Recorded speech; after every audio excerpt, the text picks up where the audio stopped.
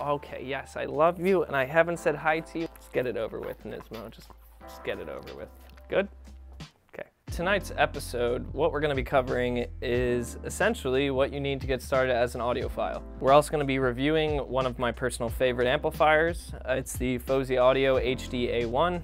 As you can see in front of me, it is quite the beefcake. It literally weighs more than a brick, but we'll start over here with what you don't want to buy. Although these are very convenient, sure, they're good for like your car or something if you wanted to. It's a little Bluetooth receiver. These things you could buy for about 10 bucks on Amazon. They'll get the job done, but if you want to be a hi-fi enthusiast or really kind of get into the realm of being quote unquote an audiophile, you can just avoid these like they're the plague, because they're gonna deliver like maybe 10 bits worth of signal. It's just not what you're gonna wanna look for. What you really wanna look for is the SMSL M100. So this is a cheap DAC that's under 100 bucks. It supports 32 bits as well as multiple other bit rates. It can do a whole bunch, just look it up. It's the SMSL M100 again. It has 2 USB inputs on the back. One of them is actually power, the other is an input. It also has a digital input as well, 2 RCAs and a coax out.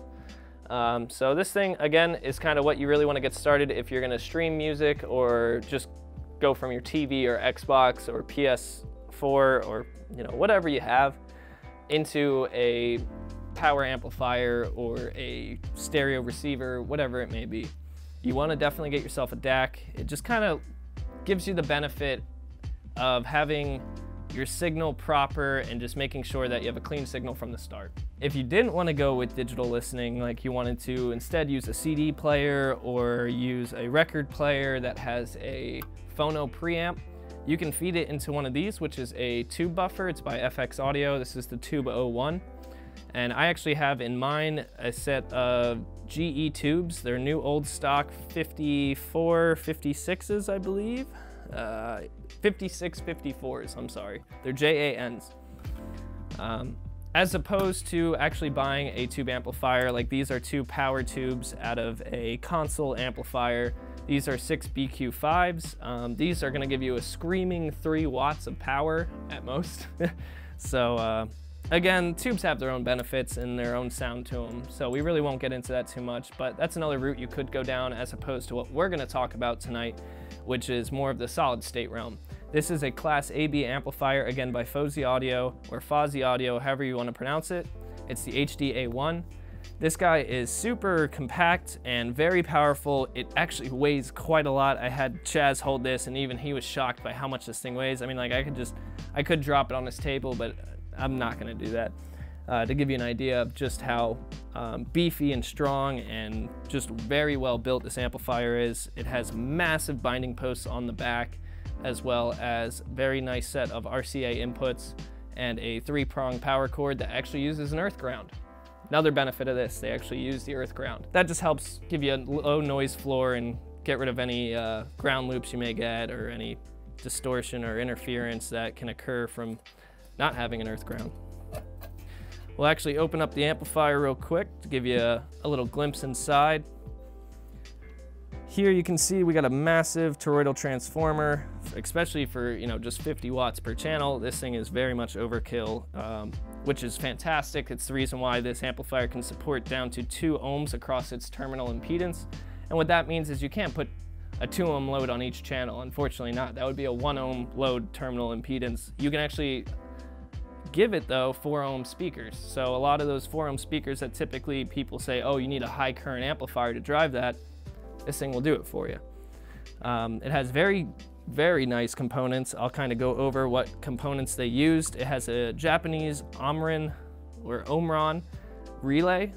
So that's going to protect your circuit from any kind of faults or any kind of current overload or just really any kind of bad thing that can happen to your amplifier. You want to make sure that your safety relay is the best it can be. You want to make sure that it always works all the time so no major failures can occur. It uses Nover Gold Audio RJ32 audio grade capacitors, which is really nice to have as well. It just kind of gives it a very nice, sweet sound. Now this is my favorite part. It uses Toshiba 2SA 1943. I actually had to write it down because there's a lot to this little guy. and a 2SC5200 set of transistors in a high current Darlington arrangement. And what a Darlington pair is, it's a push-pull style amplifier, so each channel is actually its own push-pull circuit. And what that does is actually gives it a very warm sound. They actually, I believe they advertise this as like a tube sound in a solid state amplifier. And I would agree with that. I mean, tubes will sound different in their own terms, but this does have a very warm sound, and you guys will get to hear it as well. As a Japanese Alps pot, or potentiometer, I always just call it a pot. Copper toroidal 8-core non-breaking point oxygen-free copper toroidal, and also again massive gold-plated banana plug or binding posts on the back that will support banana plugs, and gold-plated RCA connectors. As well as you can see inside of here, they use very thick cable for the transformer leads, which again is just another reassurance that this thing can handle pretty high current for what it is. And all the capacitors on the board and everything just look very well placed. None of them are crooked, or it doesn't look like someone threw this together. It looks like someone really took their time to assemble this amplifier, and it really shows. I mean, once you guys hear this thing, you will agree. We're definitely using one of the higher end microphones, so you guys can really give us, or we can really give you a good idea of how this amplifier sounds. We're also gonna kind of just touch base on how you can also help this amplifier sound better, or at least give it a solid connection. This is more of a subjective realm of audio. We're gonna get into cables a little bit. These are media bridge style cables. This is about as far as I will go to pay for any kind of quote-unquote audio cable. Media Bridge just makes really nice cables that have good construction. They don't break your bank. They're not $600 for a 3-foot, rung. It's just, some of those audio companies go a little ridiculous with their signal cables and power cables and speaker wire and all that. But again, Media Bridge is another great company to get yourself into hi-fi audio, to get yourself some nice banana plugs.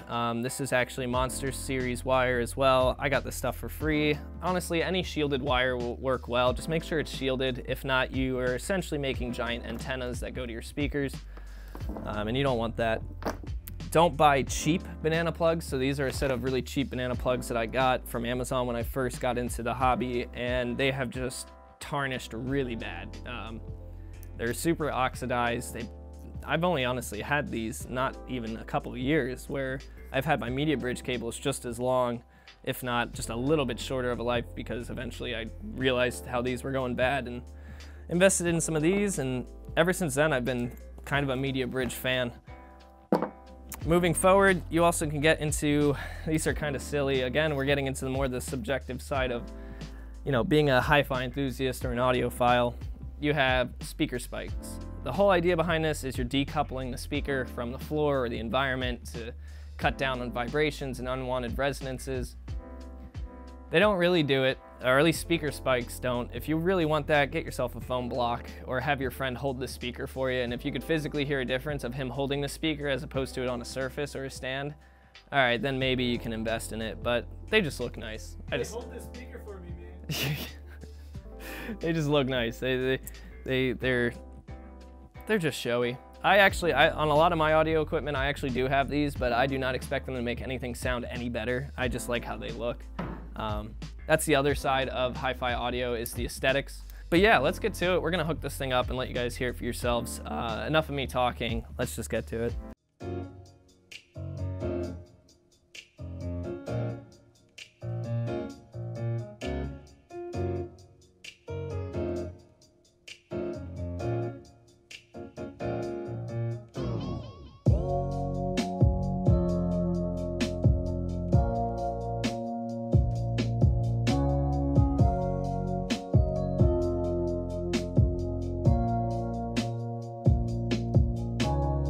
So as you guys have heard, this amplifier is probably one of the best bang for your buck amplifiers you can get for just being a power amp and a Class AB. A lot of this stuff nowadays is Class D, and it just doesn't sound like how some of the old stuff sounds, where Class AB and Class A still kind of reigns top dog, in my opinion at least. It just has the better sound to it. You may not get the incredible power or dynamics, I guess, or DSP that Class D can give you, but when you have a nice setup, you really don't need it, and you really just want to enjoy the sound for what it is. And that's really all I have to say. Thank you again, guys, and we'll see you next week.